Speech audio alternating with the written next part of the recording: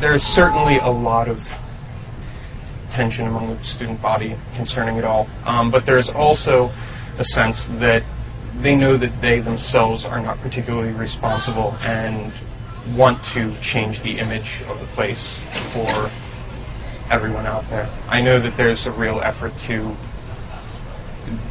present the school well here forward.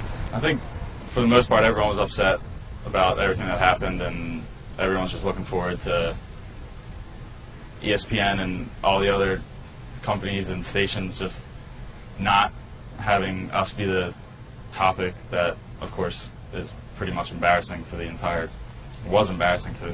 student body. So I think they're just looking forward to getting past it and starting the season so we can just talk about football instead of everything else that happened, which really wasn't football related, I think.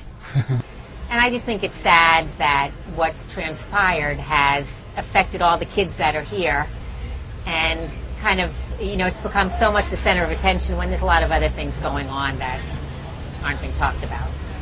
There's absolutely no reason to take the statue down. That's just terrible. And I think that's just awesome that somebody put a cardboard one up of them.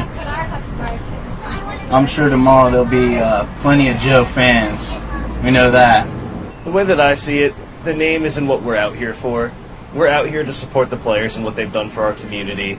And we just want to show that we respect the players who are still here and the players who are out here essentially fighting for our team and basically for what Penn State is.